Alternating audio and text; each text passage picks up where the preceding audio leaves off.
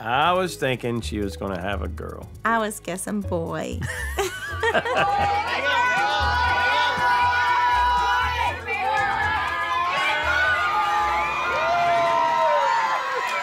going to be a boy.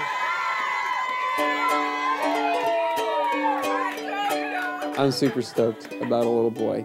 And one thing that I've always thought of, seeing little Jebby run around our house when occasionally we have him come over, I'll be like, it would be so cute to have a little boy running around. And Aaron, same way. I can only picture like a miniature Chad.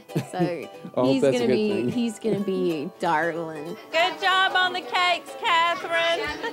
Good job on the cake.